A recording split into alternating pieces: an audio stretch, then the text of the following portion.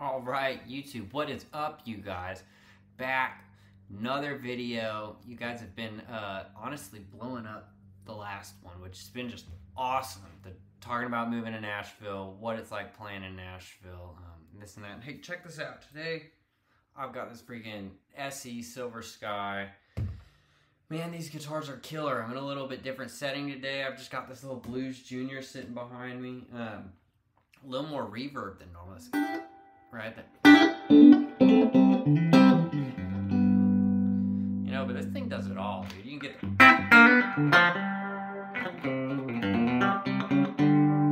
love that little like that.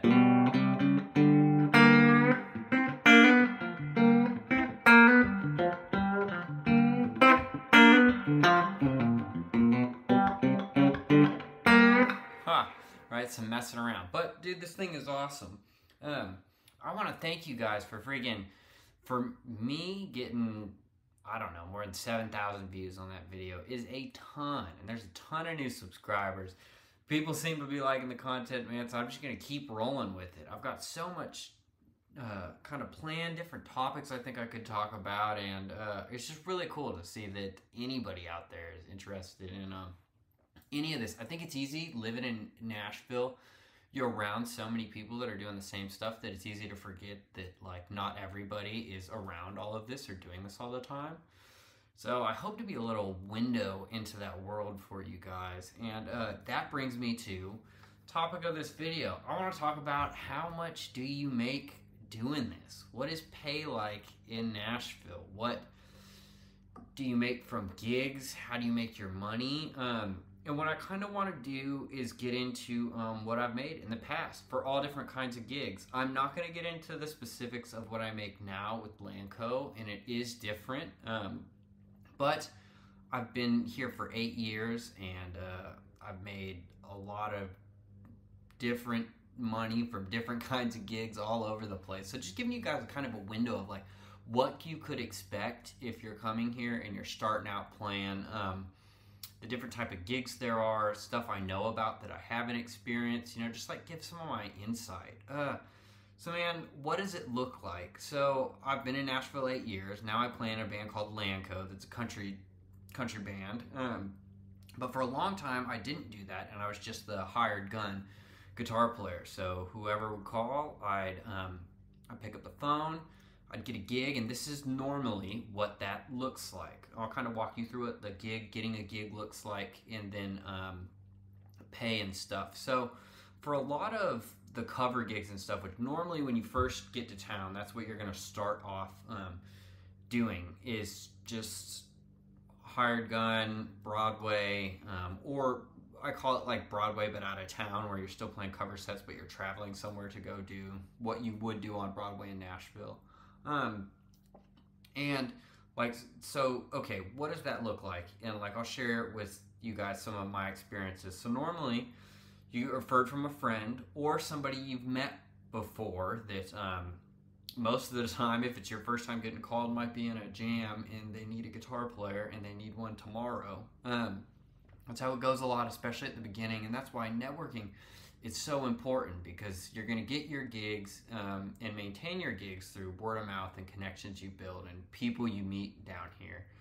So what does getting like that call look like? And then we'll get to like how much money you make, and I'll break down multiple gigs I've played on, exactly how much I make doing it, and give you like a little look into like, okay, here's what like a normal musician would maybe make down here playing gigs. So you get a call, and like the first call I got, first gig I ever did in Nashville was acoustic. It was 3 songs. The songwriter, she sent me a demo, and it was me playing acoustic. She just sang, and a drummer on a, what was it, a cajon, you know, the box thing you hit, whatever that's called. And I remember we showed up for the first rehearsal, and I had charted out the songs. So it goes back to my Nashville number system thing of, I listened to it, I sat down with the guitar, and I figured out what key it was in, and then slowly, because I was terrible at it then, figured out what the chord progression was, and were pretty simple. But figured that out, charted it, showed up to first rehearsal, got done for 3 songs, you know. And then I remember leaving the rehearsal, and the artist said, okay, pay-wise, let's talk about pay. And she said, would $100 be okay? Now, I came from playing music for a long time, all through high school, all through college, and I seldom ever made money at it. I just did it because I loved it. Had my little band in college and stuff. So $100 for 3 songs, I was blown away. I knew it was a paid gig, but I had no reference. I thought maybe I'd be making like $20 for 3 songs. I mean, I don't know. And I remember I showed up to the second rehearsal, which was just us meeting right before the gig, and we ran through the songs one time. And I asked the drummer, I was like, dude, is it normal to get paid this much? And I was so green then. And I remember the guy kind of scoffed at me. And he goes, well, how much are you getting paid? It's like, okay, nice. It's rude. But I was like, well, $100. He's like, yeah. I remember he said, I wouldn't do it for less than that. And I thought, wow, okay.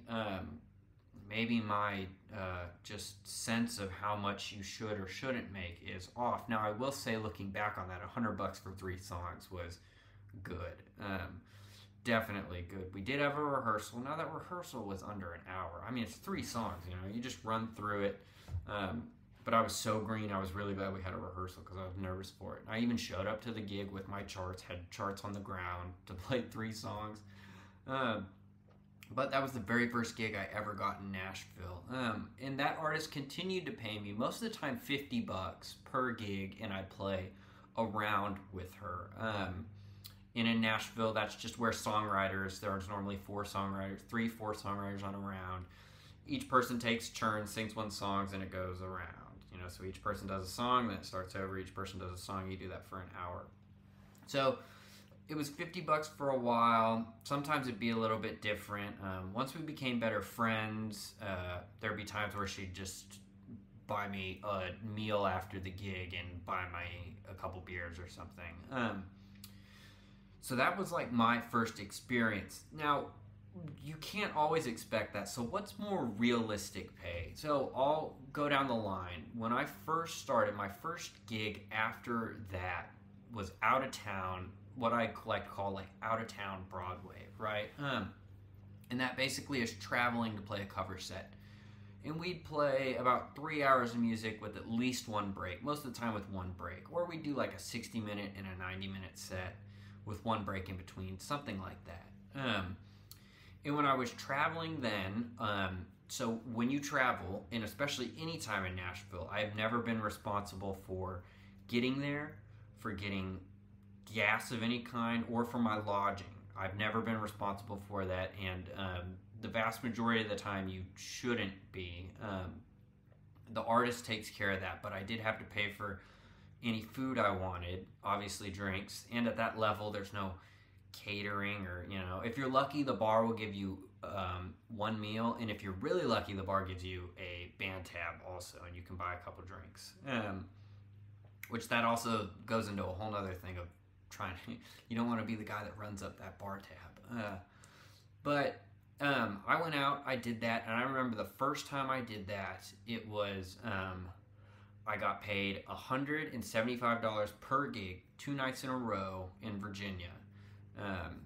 And at the time, that was awesome money. Now, it was traveling from Nashville to Virginia, left Friday morning, played Friday night, Saturday night, came back Sunday. So it's a time commitment, you know? And if you look at how much you're actually making per hour, when you factor in all those hours, let alone, I had never done a cover gig before, and I got called for this gig on Wednesday. I had 2 days to learn 45 songs or so. Now, songs I've heard, but when you're new to the Nashville thing, the first gigs are going to be the hardest because you might have heard Friends in Low Places, but you haven't played Friends in Low Places. You know, you might have heard friggin' some Folsom Prison or something, but I'd never played any of that. So I had to spend a ton of time learning those songs, stressing intensely over 2 days, so worried. I showed up to that gig so nervous, no rehearsal. Showed up on a Friday in a parking lot of a Walmart, met the guys for the first time, got in the car. It wasn't even a van at that point. It was just a car with a trailer pulled behind it, and drove to Virginia.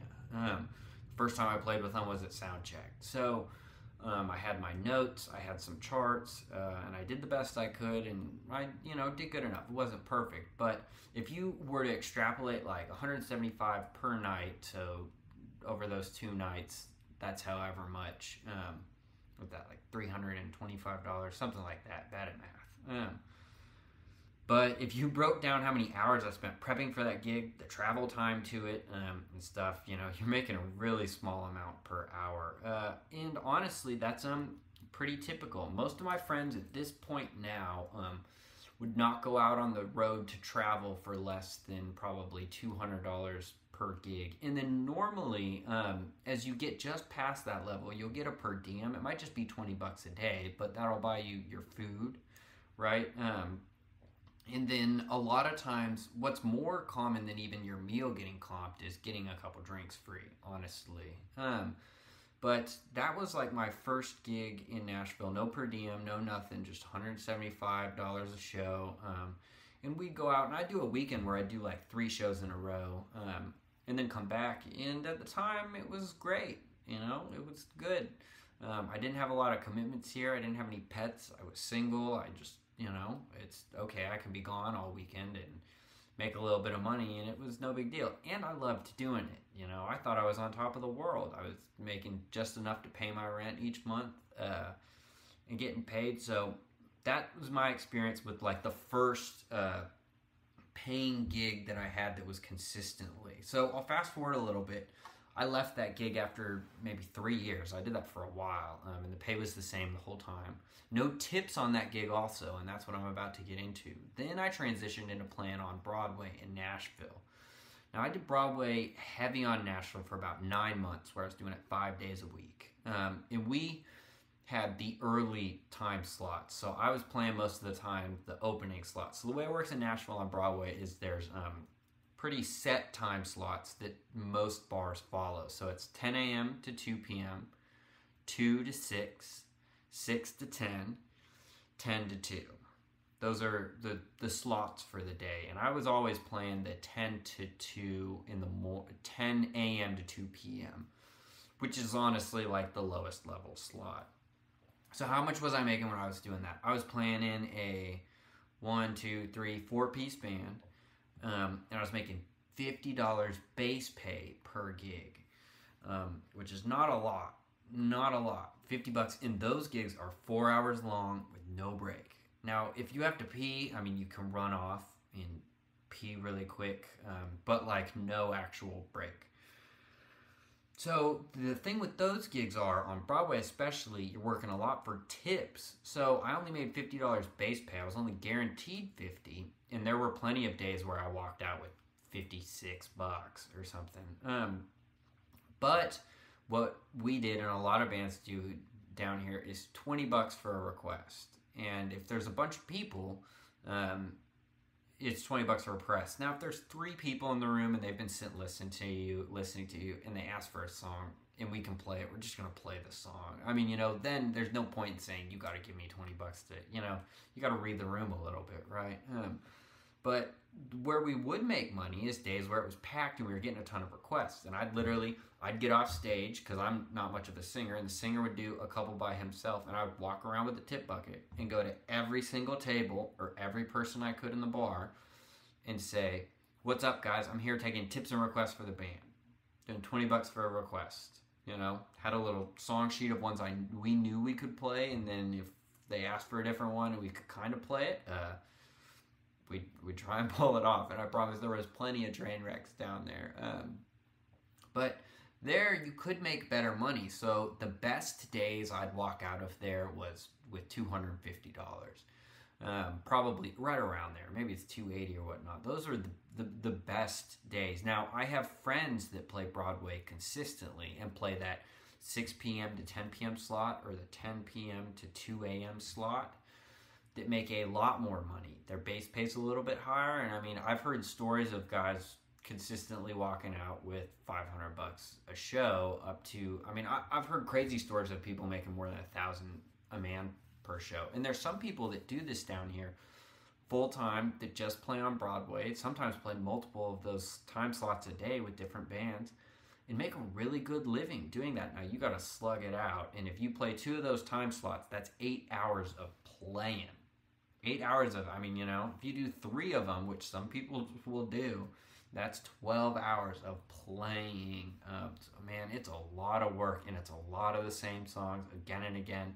Because we'd have a set where, okay, we played Chicken Fried early in the set, then an hour in, someone pays us $20 to play it. Okay, we're going to play it again. Then right before we leave, someone paid us $20 again to play it because those people weren't in there when we played it before, so we'd play it again. So if you do that multiple times a day, it could get exhausting, but you can. I know a lot of people that make a respectable living, a good living, doing that all day and won't take road work because $200 with no tips to go out of town and miss 2 days on Broadway where they might make $400+ per gig that they could do on Broadway. It's just not worth it to leave out of town. And that's why it also goes back to another video talking about managing expectations. You got to decide what you want, Broadway is a great way to just sling it out and you can make great money, and it's not all the glory. You're not playing for tons of people all the time. I mean, even a packed Broadway room is maybe a couple hundred people, with the exception of a couple of the bars. But you can make a really good living, and if you love doing that, then you can do that. You could have a full-time normal job and then have a consistent 6 to 10 slot. Get done with your normal job and go down and play 6 to 10, 5 nights a week. You're going to be making great money between the two of those. Great money. And you get to play every day. What's wrong with that? I always wanted to play big stages. I wanted to be in front of a lot of people. I wanted to be on a tour bus and all that stuff a lot of people want. And I sacrificed in the beginning a lot of money on Broadway to take opportunities that would be artist gigs on the road, maybe original music for a lot less pay. But to me, I just enjoyed more. So to each their own there, but that's a little look at like Broadway and how much you can make. Now, after that, I started touring with an artist where we were traveling consistently, but playing all original music, original shows, and opening up for a little bit bigger acts. The shows were a little bit bigger, more packed, all original music. And this was my pay breakdown for that. This is where you start getting into more like the mid-tier. Like, I know a lot of guys that wouldn't work for less than what I'm about to talk about right now. So with that, I'd make $250 a show. I'd get $50 a day per diem, which that is really rare. That was just a lucky case. $50 a day per diem is a good slot. My pay is very different now with Lanco, but even the per diem is still not $50 a day. So that was unique. And then we'd make $150 per rehearsal.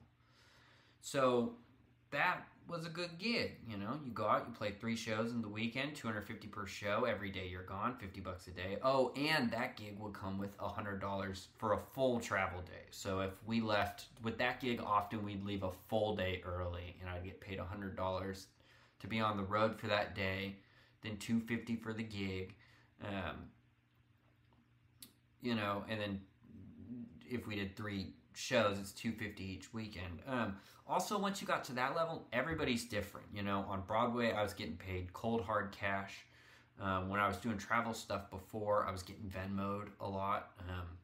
With that gig, I was like a 1099 employee, and I just every 2 weeks would get a paycheck, and that paycheck would have the money on whatever work we had done. And that business was run really well and still is.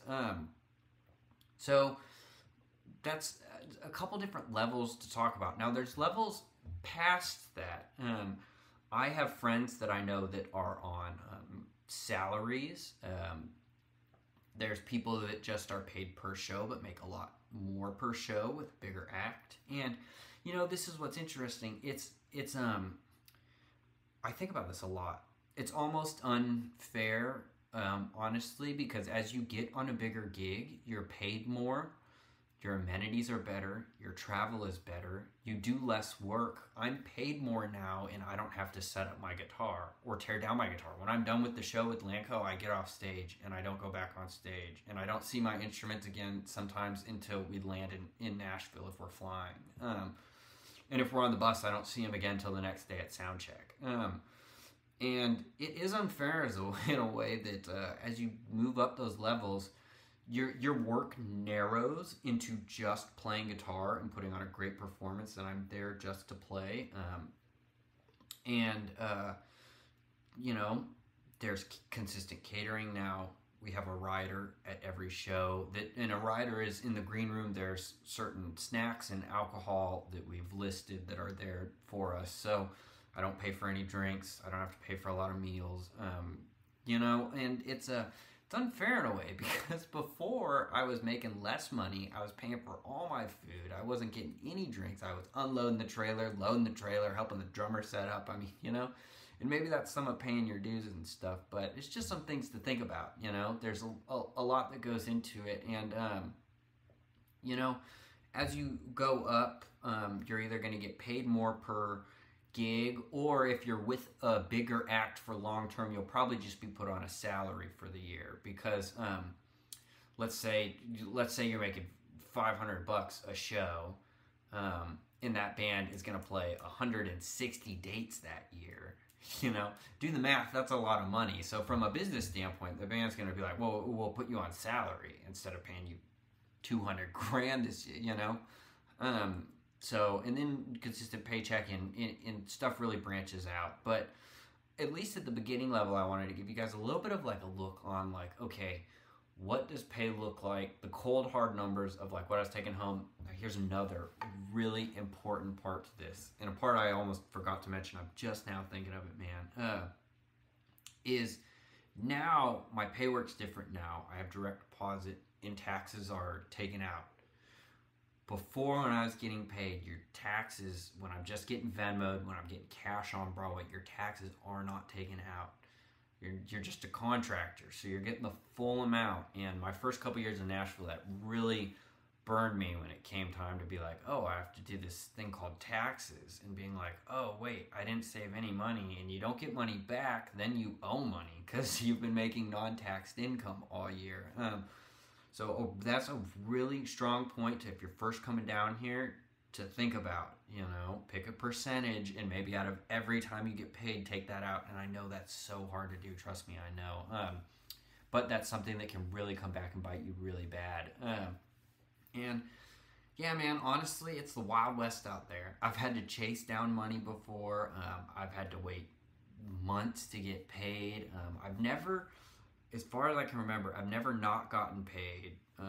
I've done stuff for free before, for friends or for certain things. Yeah, that's fine. But I've never been promised money and never gotten it. Now, I have had a couple instances where it was more than a month before I got the money, which is terrible. But, you know, there's all different kinds of gigs, and you got to hustle, right? Like, Was just talking about this in this last video, but I play with Lanco. We have a consistent thing going. It's great. I love it. The other night I played at Puckett's down here on Broadway, a little restaurant, people sitting and listen to you play, and I made $50 for the gig and $50 for the rehearsal, plus tips, which I think I made $36 in tips. So 2 Fridays ago, I walked away with $136. Had to learn at least 20 songs for that. Had 1 rehearsal. So, you know, it's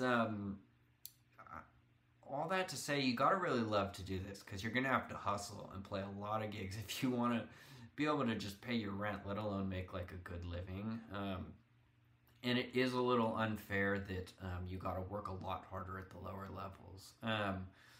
You have to work hard at every levels, but like the type of work is just different, you know. Like I said, now I'm paid a lot more to like focus on my instrument, to focus on putting on a great performance, to be clear-minded, to get up there, to play great, to look great, sound great, you know, all the stuff. But before, you know, I've been in so many instances where we're pulling up 20 minutes late to the gig. We just drove 11 hours that day to get up to Nebraska. I set up, I'm helping the drummer set up really quick. I plug in the quickest, crappiest sound check you've ever heard while the bar has people in it. And you say, go, play for 3 hours. Okay, here we go. Then I'm, you know, so, man, there's all different types of levels and stuff, but it's a ton of fun, and it's, you know, some people were asking, like, how much should I make? I had one message from one of you guys that was asking, like, I've got, he has a son, he's looking to move to Nashville, and that's just a factor of saying, how realistic is it that I have to provide for my son, I have to feed my son and stuff, what can I, you know, and the route for that might be off the bat going full-time Broadway. Get down on Broadway, you're going to make more money, you're at home, you're not traveling, you're playing cover gigs all day, and you're not going to be playing to 5,000 people, but you make a great living doing what you love with a great band, loud guitar, 20 minutes from home, 10 minutes from home, you know, you can't beat that. So there's a lot of opportunity here, a lot of opportunity for all kinds of work, and if I could say anything, it's just, you know, you gotta hustle. I still have to hustle now. I haven't just like made it, you know. But I love the position I'm in, and I've been hustling for a long time. Playing, and you know, at the beginning you might have to take gigs that you don't love. In fact, let me touch on this last point before I'm going to end the video. In Nashville, there's this thing like musicians say, and there's 3 factors to any gig, and you've got to have at least 2 of these factors to make it worth your time and your energy. Okay, so what is it? It's either good people, good music, or good pay, right? And the rule of thumb is you want to have 2 of those on a gig, right? So maybe it's, it could be any combination of those. Maybe it's great people and great pay, but you don't like the music at all, right? Maybe it's great music, great people, terrible pay.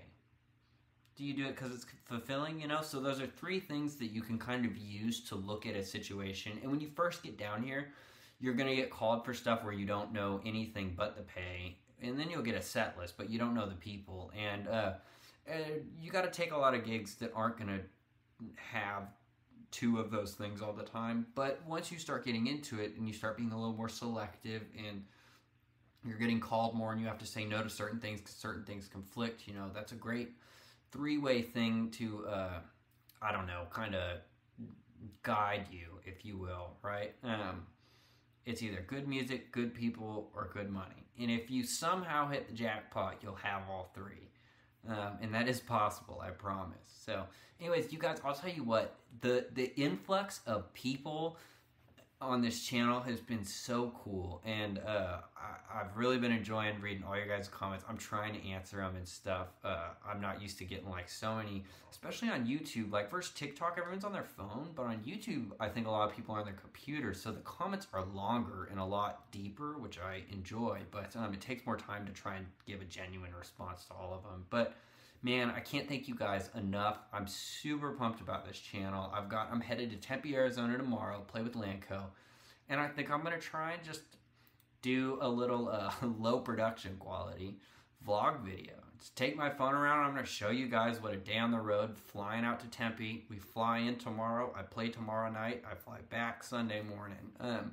Just kind of document that little series and what it's like. So I've got some other great teaching stuff planned. I think I have some good kind of sit down interview things planned, and then just more talking about like what life is like, giving you guys a peek behind the curtain, kind of in the production style or whatnot of like Tom Bukovac, the homeschool and stuff, of just throwing this up.